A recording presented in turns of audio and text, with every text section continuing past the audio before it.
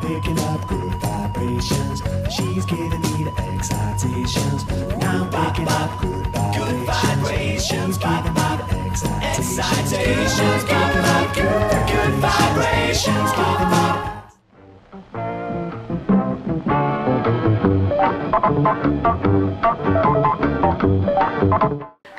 just so you guys know, my hairstyle is super easy, so I'll just walk you through it. I did a half up, half down, kind of loose, nothing like super tight. I added a scarf, that's something that just you can put over your neck, that kind of stuff, over my head. And I bobby pinned the ears here, so that way it doesn't like slide down. And then I just have my little bangs out. So that's the hairstyle for the day. Okay, so let's go ahead and get started with the makeup. Ooh. So I'm going to go ahead and start off with the eyes. I'm using the Natural Matte Toothpaste palette. And just taking this nice little light brown, called All Natural, into my crease. So now I'm taking Heaven, which is the white, and I'm putting that on my lid.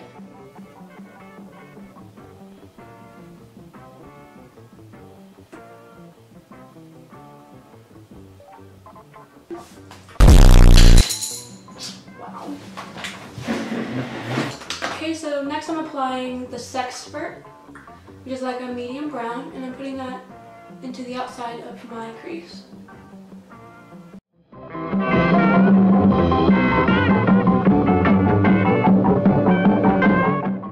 So my eyeliner is going to be super thick, and it's going to be brown. That's what she said! If you want to go full-blown 60s, you can take eyeliner and outline your crease. And not only is that a more dressed up version, but it's also more historically accurate. Okay, that's the best I'm gonna do. That's a thick one. That's what she said. Don't you dare. So I'm gonna use some lashes, and these lashes are the House of Lashes Tinkerbell collection. And I think this is perfect because it's not too thin and not too thick. So it opens your eyes without it being overbearing. So that's what we're gonna be applying.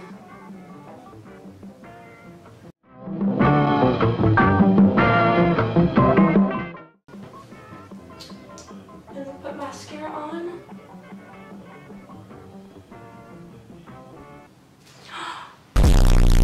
Every time.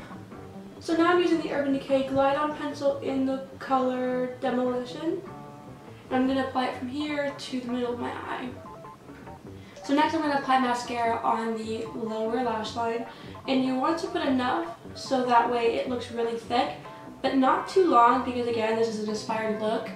And also you want to wear it every day, and I don't think long spider lash on the bottom, which were the style back then, would be a good everyday look. So we're going to do like a hybrid of that and do a thick but short look. Okay, so I'm going to apply white liner in the waterline on the bottom.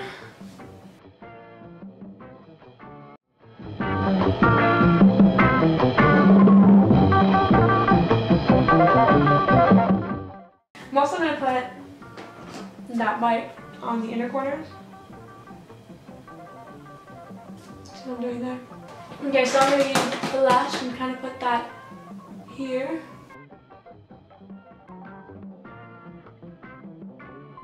Now I'm using the Urban Decay Beach Bronzer in the shade Sunkissed, just like that. And I'm putting that as contour. If you have super pale skin, this is the perfect color for contour. And we're just going to bronze our face up just because in the 60s that started to become a trend and became full blown in the 70s. As you notice, the 60s and 70s look pretty similar, minus the makeup and hairdos, so yeah, we're going to go and follow that trend. It's also a trend of today, so it works perfectly. Okay. So I'm just using highlighter on the nose and the other side. So for the lips, I'm using a light peach, and that was a very popular color in combination to the eye makeup we did today. Okay, so here's my outfit. It's a dress. It's actually the same outfit I wore for the Powerpuff Girls. Yeah, this is the finished look. So thank you for hanging out with me. It was a lot of fun.